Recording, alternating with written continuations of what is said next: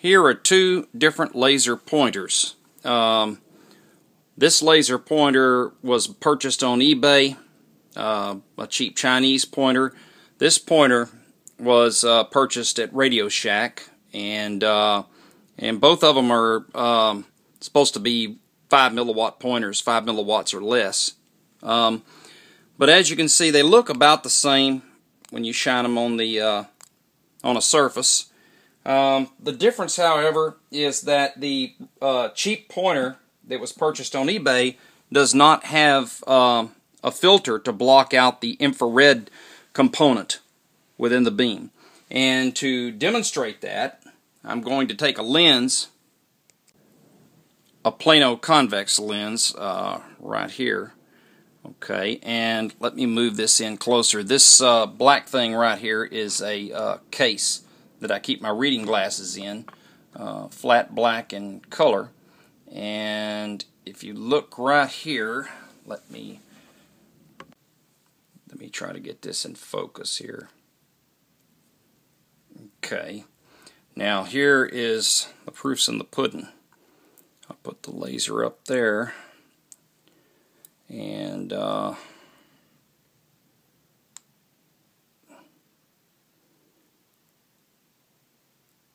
as you can see, there's quite a bit of smoke coming off there. So that's the infrared. It burns, and it's not supposed to do that. It's only supposed to be, 5 milliwatts or less, the legal limit. So that shows why these cheap pointers are so dangerous. Now, just for good measure, here's the Radioshack pointer, and to show you the difference.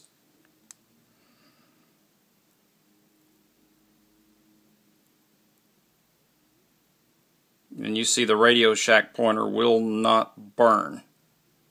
So this next experiment involves a small, specially prepared camera, a webcam that I turned into an infrared camera, and you can see it right there. It's pointed at this. It's pointed at this black screen over here, and the camera. What it's seeing is shown on this screen here on the computer. Now, this right here is an infrared filter. It's a filter that completely blocks all visible light and only passes infrared. And as you can see, as I put it over this camera right here that I'm recording the video with, it totally blocks the light. Okay, I had to change a few things. The camera's been repositioned here. The blinds have been drawn so it'll be darker. And the computer and the camera are both closer to the target. Now, you can see the computer there and the target at the same time. So here's what I'm going to do. I'm going to take the ordinary Radioshack green pointer, and you shine it on there, you get a green beam. Now I'm going to put the green filter over it to show the difference. Nothing.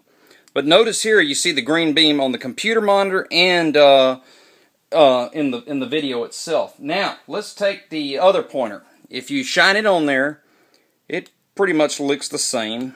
You can see it on both.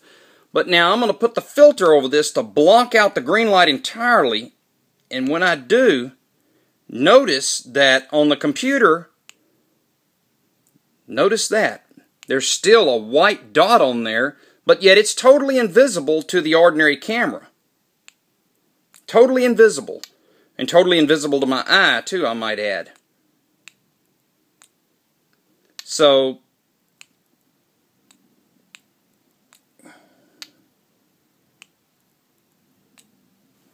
here is the typical green laser pointer. I drew a little diagram to illustrate it. And what you have is a laser diode here, a high-power laser diode. And this laser diode generates an output in the invisible infrared at around 808 nanometers. That output is then used to pump a second laser. And the second laser here generates, it's a crystal, it generates an output at around 1064 or 1064 nanometers in the infrared. And you also have a second crystal here which converts the 1064 nanometers into the visible 532 nanometers in the green range of wavelengths which we see in the output.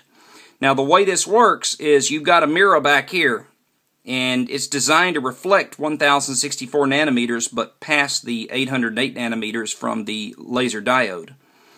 And you got a mirror on this other end here, and this mirror is designed to reflect 1064 nanometers but pass 532 nanometers from this crystal.